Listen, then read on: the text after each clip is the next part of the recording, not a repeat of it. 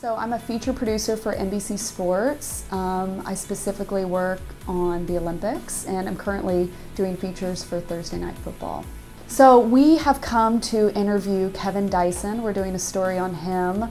The series is called Life After Football. So we're speaking with several former NFL players and telling their story of what they're up to now. So we are following Kevin around today, doing kind of a day in the life and getting to know what his day-to-day is like now after football.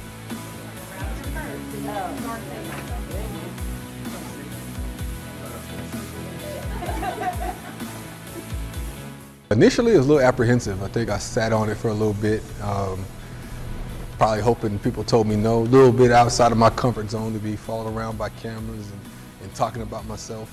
Eventually, you know, talking to Dr. Patton and things like that, and just come to the realization that get outside my comfort zone, get out there and just, you know, basically brand myself and express myself and all things I've been able to do and accomplish. And it also brings good light to Independence High School, hopefully, and then Williamson County Schools.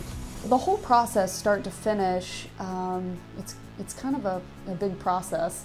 You know, we figure out our stories first, and from there we put together our team, get our crew together, figure out our shoot locations, and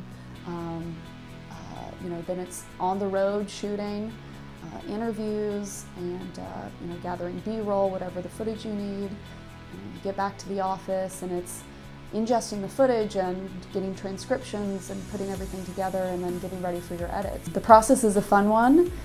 Sometimes it can be a long process, just getting things together, a lot of different schedules, but it's normally pretty fun being able to come up with whatever creative concept you want, and you know, there's no limit.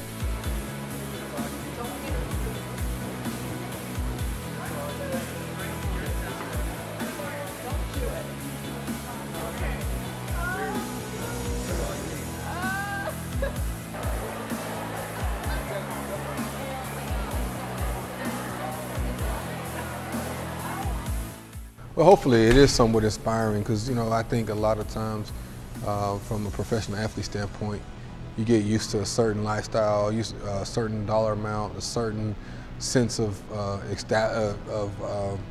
perks and things like that, and it's hard.